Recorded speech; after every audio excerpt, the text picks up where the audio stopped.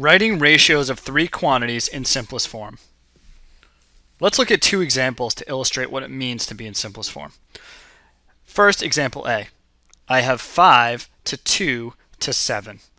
When I want to decide if this ratio is in simplest form, I have to ask myself, is this ratio, the numbers in this ratio, are all of the numbers divisible by the same common factor? If I think about 5, 2, and 7, I would say there are no common factors. Because of that, this ratio is in simplest form.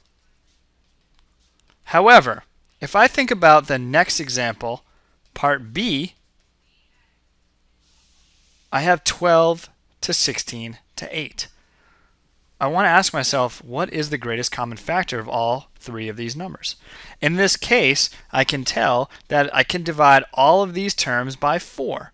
So if I divide 12 over 4, 16 over 4, 8 over 4, my new ratio becomes 3 to 4 to 2. Now I ask myself again, can I divide any of these numbers by the same common factor? No, I can't, so now it's in simplest form.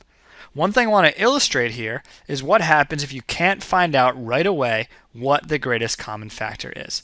Let's say you were looking at 12 to 16 to 8, and you knew right away, okay, I know they're all divisible by 2. Well, let's do that. Let's divide all the terms by 2.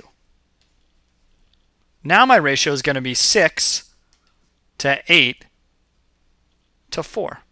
Okay, so now I've reduced this ratio. Now again, I ask myself, is this in simplest form? And I could see, no, it's not in simplest form. I could divide all of these new numbers again by 2. And when I do that, I now get 3 to 4 to 2. This is the same answer that I ended up getting when I had my 3 to 4 to 2 and I reduced it by 4. So it'll be longer if you have to reduce it more than once, but you'll eventually still get to the same answer.